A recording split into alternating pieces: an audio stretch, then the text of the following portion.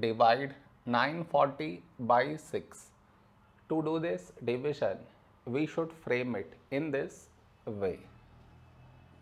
940 here,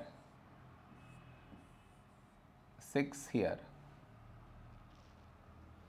This is your step 1.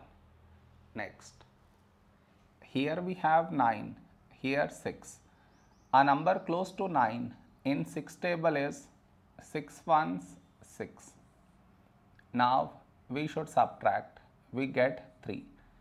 After this, bring down the beside number, so 4 down, so 34. A number close to 34 in 6 table is 6 fives 30.